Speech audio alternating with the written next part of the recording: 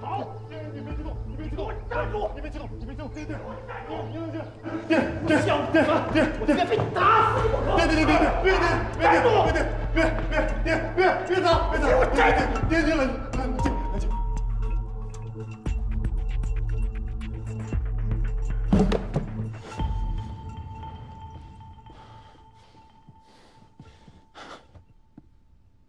吴兄，别来无恙啊！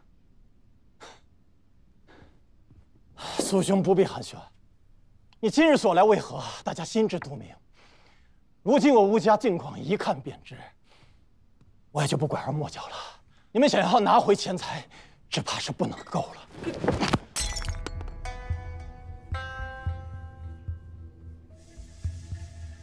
吴兄啊！ 我们父子二人全副家当可都押给你了，如今宋都尉也死了，这税部生意定然是不成了，你可不能丢下我们不管呀！是信得过你们吴氏才将钱投进来的，你们现在卷了眼睛就跑吗？你怎么跟我爹说话的？我住嘴！是啊，苏兄，我也就不瞒你了，这个败家子背着我把布行抵押了，钱。 吴家是绝技拿不出来了，那我们父子二人该如何是好啊？我们是拿不出钱，但我知道有一个人一定拿得出。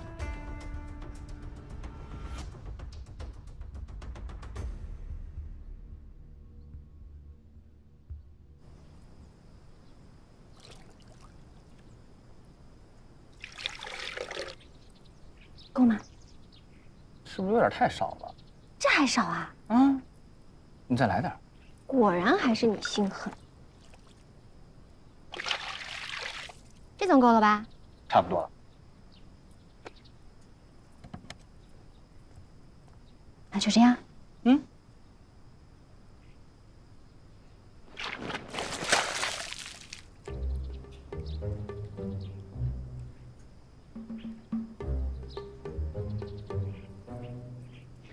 哇，来点。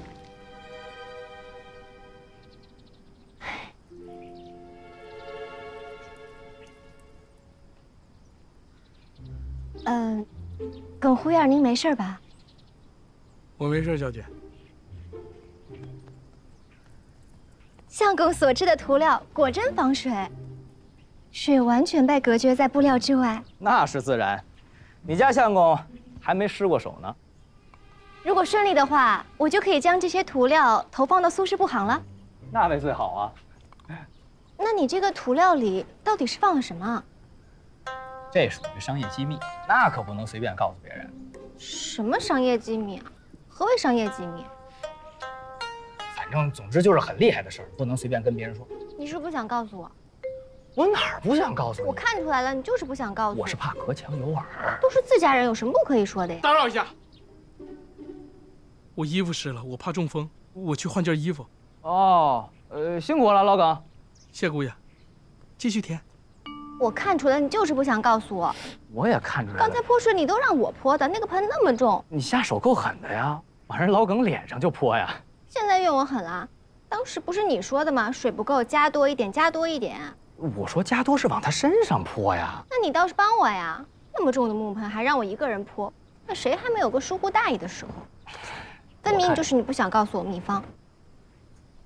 李恒兄，那个，这是又研究什么新鲜玩意儿呢？嗯。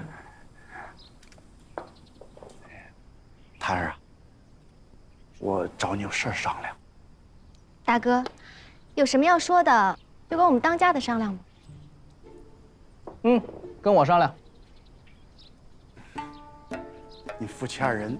就不要在我面前做戏了。我来呢，就一件事儿。现在二房有难，你二人管还是不管？不管。不管。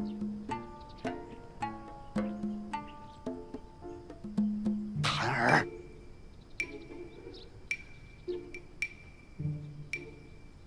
啊，大哥，我现在已经嫁为人妇。 凡事自然要以我们小家为重，谁也不能总扶着阿斗吧。你说你夫妻二人背离祖训，又将苏氏布行全数关闭，这眼下又置我二房于水火。你说你们这……你就是不想说吧？现在承认了。你自己说要猜的，怎么就变成了我的事儿？那我不是看你不愿意说吗？什么都瞒住。这不是大舅哥在身边吗？谭儿啊，你就当大哥求你，你让立恒帮帮我，把这笔钱出了好不好？你说，咱毕竟是一家人，对不对？那竹记也是我们苏家的财产吗？啊，对，竹记就是苏家的财产。我认购的那一份写的就是谭儿的名字，可那是谭儿的钱啊。你何时写了我的名字？我竟然不知。这不是本来想给你一个惊喜吗？什么惊喜？我算是看得出来了，分明就是不想告诉我。哪有？秘方不愿意告诉我，写我名字也不告诉我。我是想生日的时候再告诉你，让你看了高兴。净说些借口。立恒，照顾一下我。哦，失礼了，舅哥。咱们都是一家人，一家人呢，就别说两家话。有什么心里事儿，咱们开诚布公的说一说呀。好，这钱你能不能出？能，当然能。钱我有的是，但不能给你。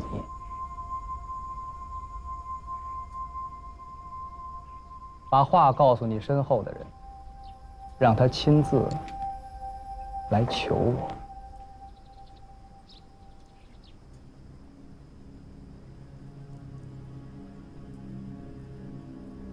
谭儿，你不是想知道这涂料的事儿吗？我告诉你。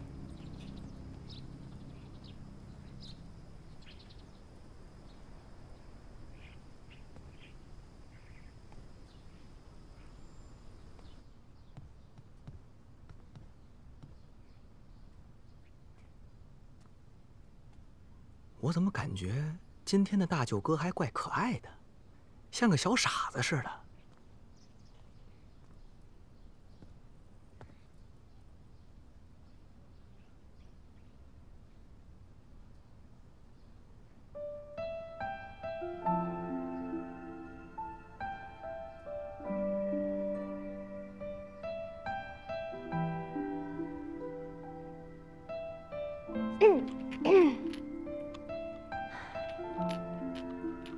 你今天表现得很好啊，记住以后也得这样做，别再受他欺负了。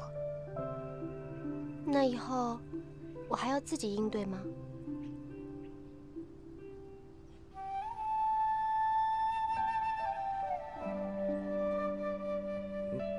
那也是没有办法的事儿啊。苏文兴，你比我还熟悉。他就是这么一个记吃不记打的人，你看今天低三下四，明天他撂爪就忘。你辛苦了。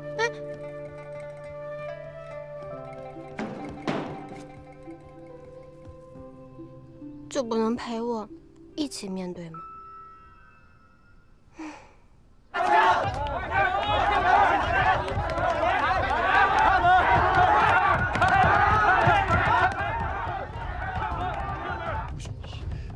我就是来告诉你，宁丽恒要见你本人，怎么就跟你一起被堵这儿了的呀？说话没人当你哑巴。你，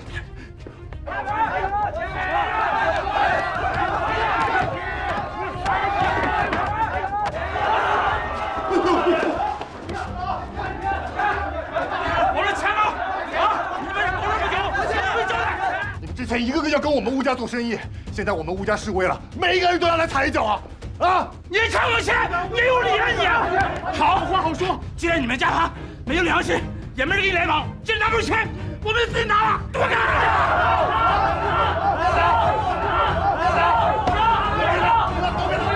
自己拿，自己拿，还钱，还钱，自己拿。哎，别拿，别拿！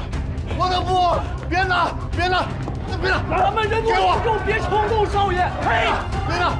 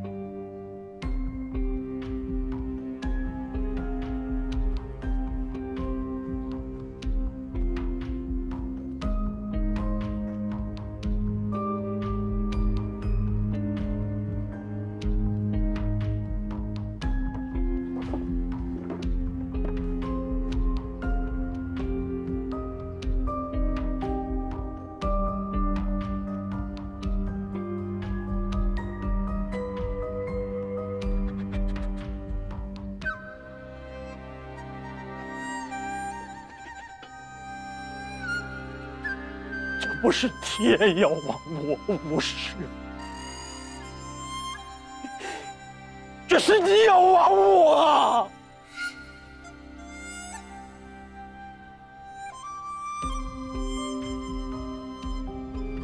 宁毅这是逼着你要向他低头，错事也是你做下的。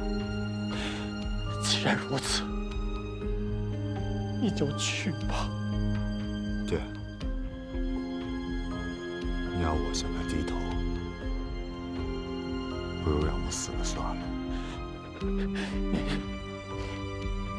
你这个不孝子，你是要气死我吗？爹，别急，别急，您先坐。坐。爹，别激动。好，我去向他低头。若不是你管不住自己，他也不至于要做到这一步。我吴成豪纵横半生，本以为能给你留下的是山海奇谈，但不成想到头来，对你只能定住这一句：色字头上一把刀啊！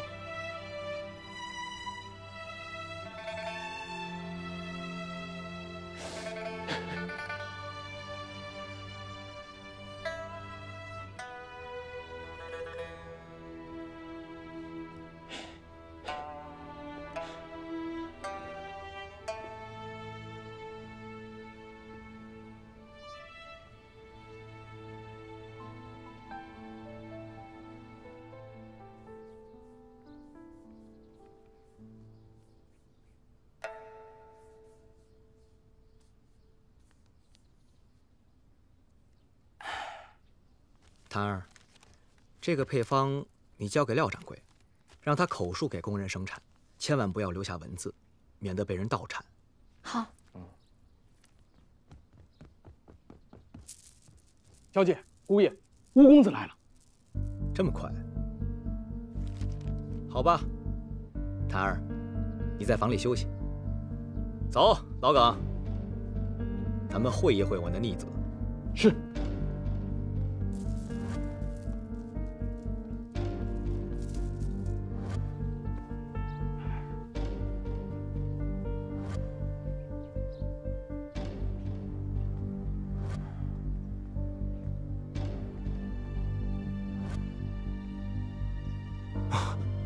妹夫，妹夫，吴公子不在自家的布行里头忙活，到我苏家干什么呀？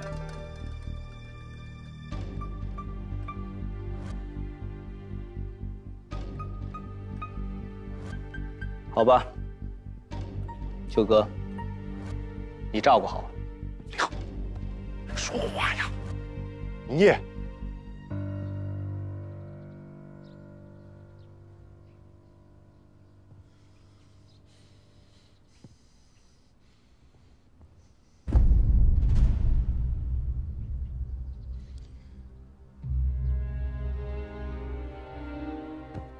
宁兄，如果你愿意，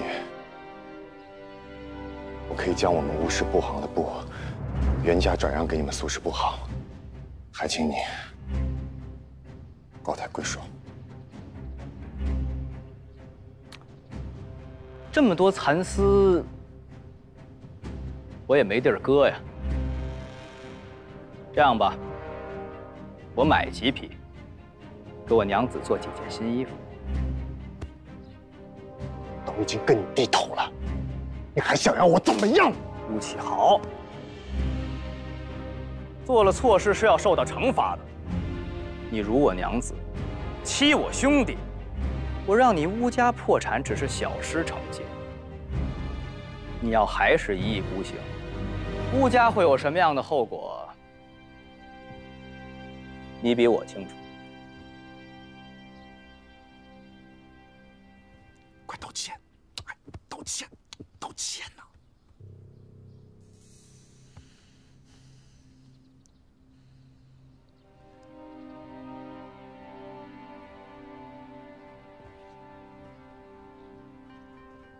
英雄，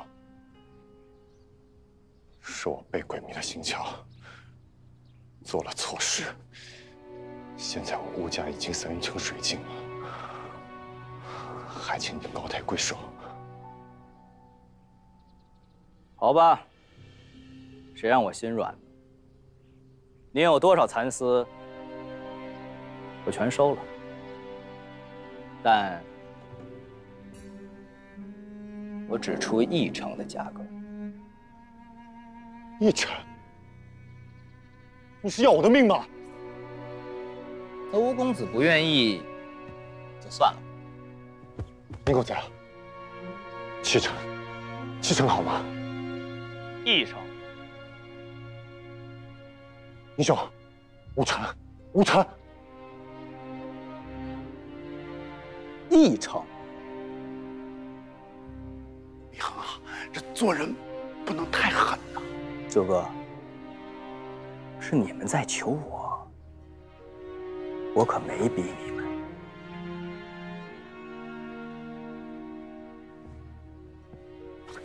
1成就1成，总比没有强啊！快答应他，要不他真走了。林公子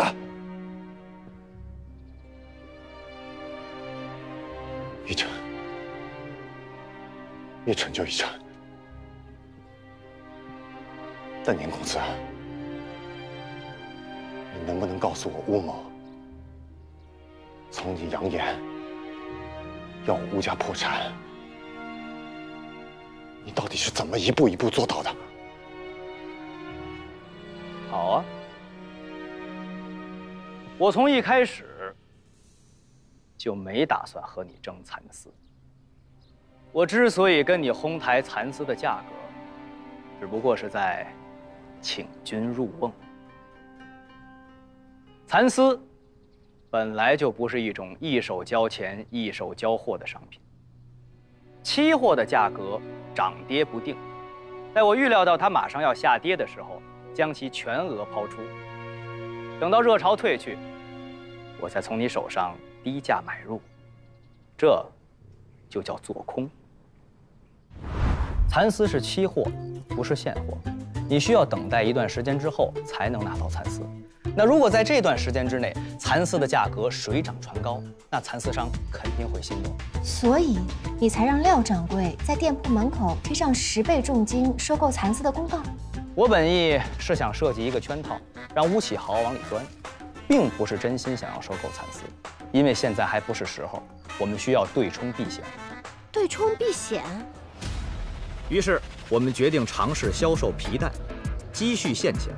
你借送献之名强压下了要毁约的蚕丝商，我便转而关闭店铺。而你呢，还自以为抢了苏家的生意，导致我们一败涂地，是被迫关店转业。宋都尉新发公文，你不甘心，想要堵死我所有的路，但是你却忽略了一点：离开主街，我们依然能在巷道中活，而生活在那里的百姓，更能代表江宁的普罗大众。皮蛋生意红火，我们积蓄了大量现金。我又想到可以创建竹记会，搜集各处住户的信息，分析江宁百姓的喜好。这些表面看起来是为了经营皮蛋，实则是为了革新布业。你不是把碎布的生意给了二房吗？还给我们。我找到时机，让韩主使改变了主意。舅舅找我何事啊？文兴，哎，你把手上江北的蚕丝通通交给你妹妹吧。苏家二房的蚕丝订单全部转交给我的手上，但拿到蚕丝本就不是我的目的，我只想借此哄抬价格罢了。我手上正好有一批江北的蚕丝，我想低于市价，转给薛老板。正好薛老板也有意联手，我们就顺水推舟，将蚕丝给了他。我让人四处散布朝廷要增收岁赋的消息，江宁的富行老板都闻风而动。薛老板拒绝了所有人，只等着你登门求购。可你并未出现，我猜测是席君玉劝住我，所以我只能拜托朋友帮忙，离间了一下你和席君玉。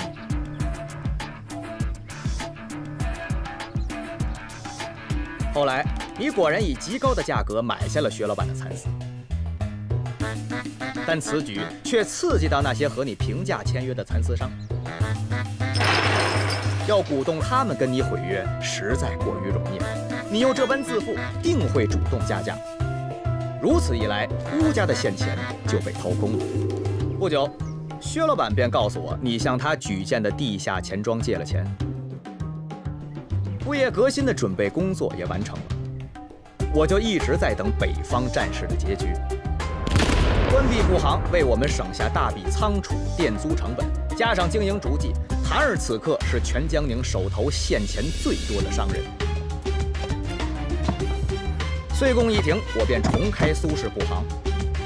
此前逐季会筹备的会员信息也就派上了用场。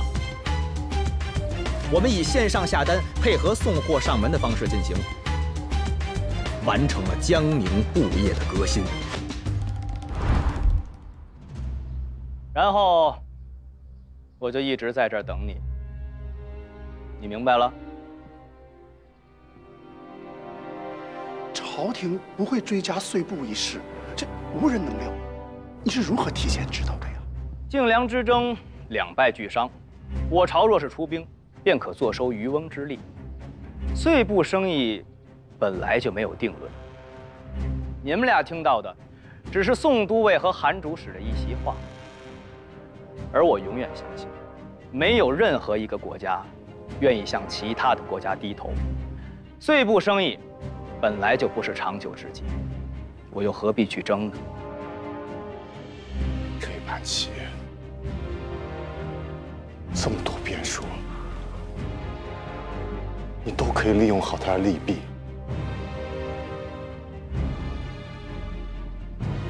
是我武器好输。时局瞬息万变，我也没有办法预料到所有的结局。如果我朝要是输了呢，那贡还是要缴，只不过要等多久呢？1年、2载？这时间我苏家等得起，你们乌氏布行等得起吗？识时务者为俊杰。吴启浩，就冲你的魄力，我还是挺欣赏的。老耿，在。去，把我家老板请来了单大事。是。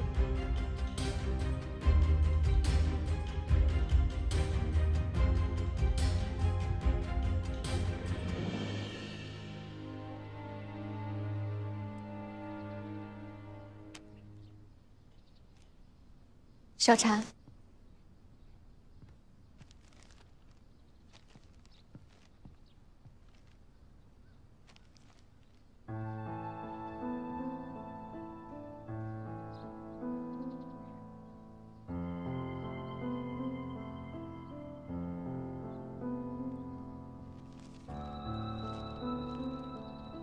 吴公子。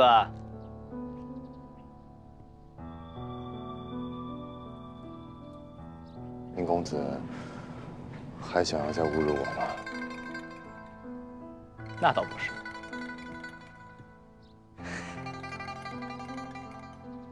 这个有空回去看看。这是什么？我听人说，令尊大人生病了。虽然是因为你气病的，但我也脱不了干系。乌氏布行的经营方式已经过时了，想靠你们自己东山再起很难，所以我们不如一起做吧。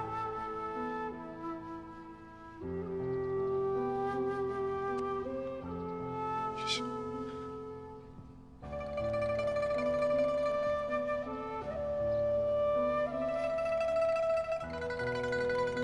加油啊！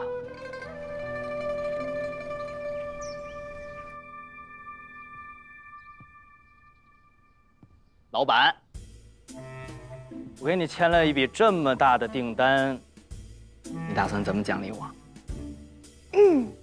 签了这么一大笔订单，怎么奖励呢？你等着吧。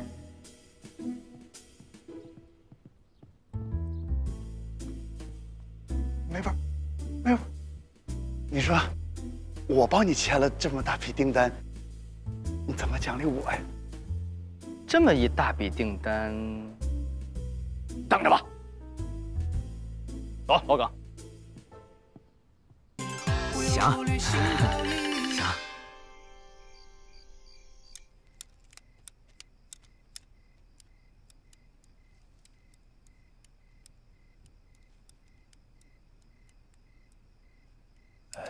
好，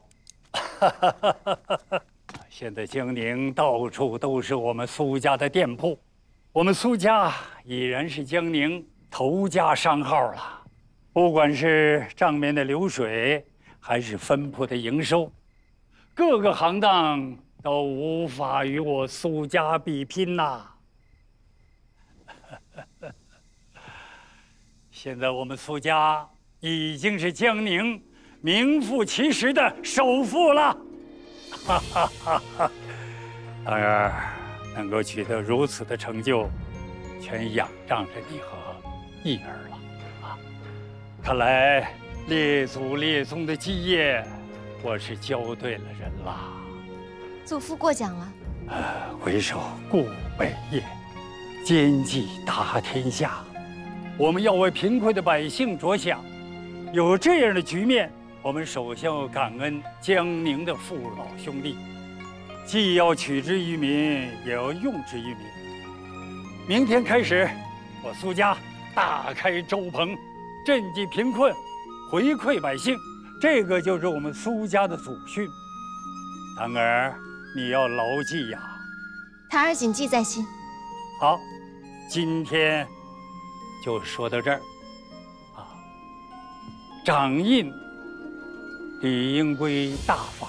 我想，从今往后，没有人再敢对苏家女子掌印嚼舌头根子了。希望大家同心同德，向着苏家，向着坛儿。若有二心者，那就敬请自便离去吧。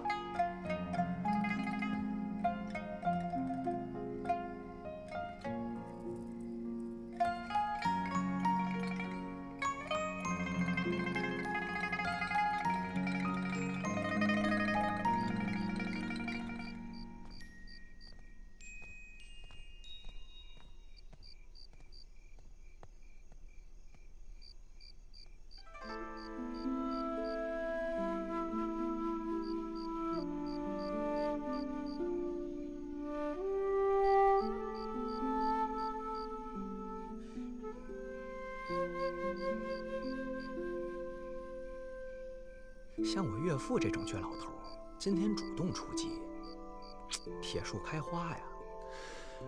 老爷和小姐自幼便是如此，姑爷来了之后才有所改变。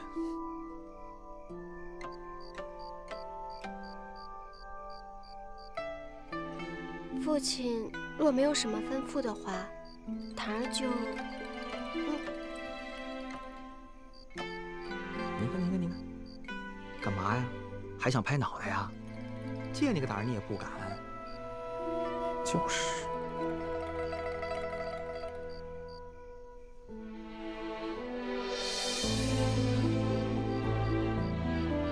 还真拍了。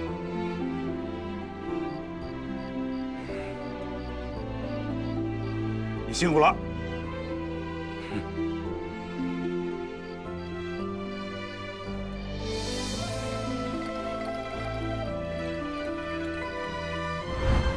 若是按照书上写的去做，那么父女之间的问题就不是问题了。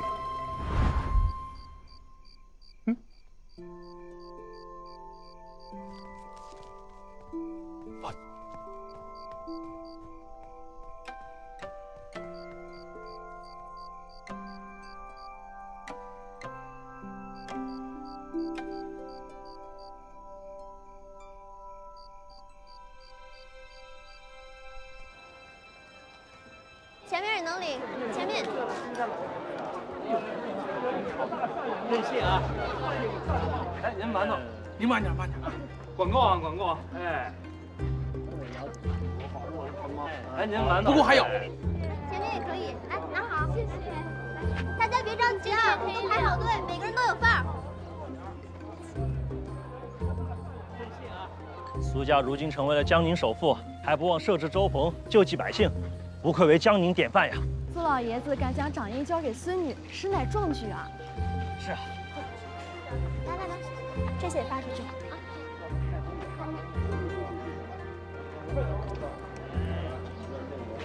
那边可以去。您这儿，哎，您这儿。来。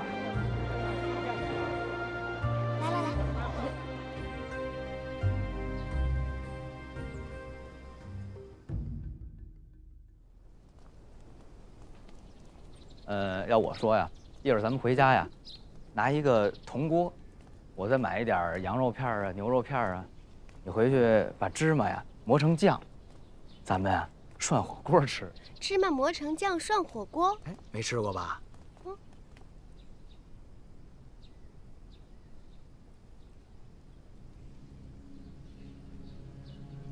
苏小姐，可否借一步说话？席君玉。 你又要耍什么把戏？小心！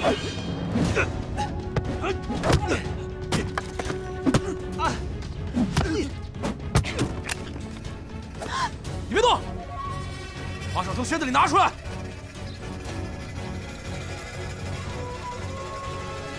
听听。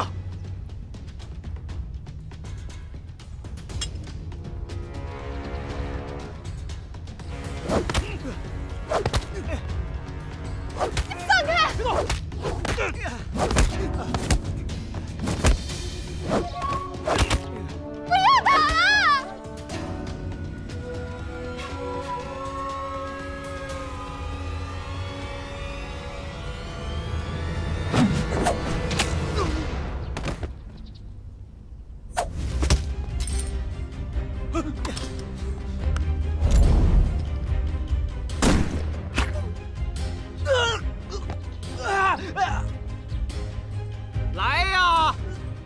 还有没有不怕死的？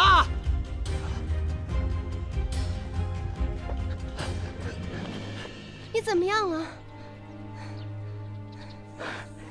这个叫火冲，厉害吧？谁要管他？问你怎么样了？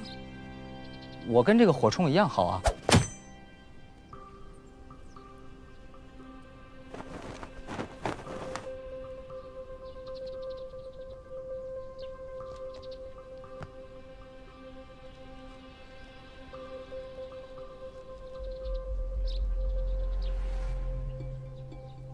适才营救我们的那位侠士，也是你的朋友？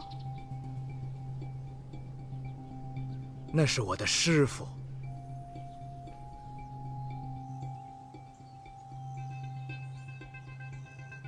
多谢师傅出手搭救，徒儿感激不尽。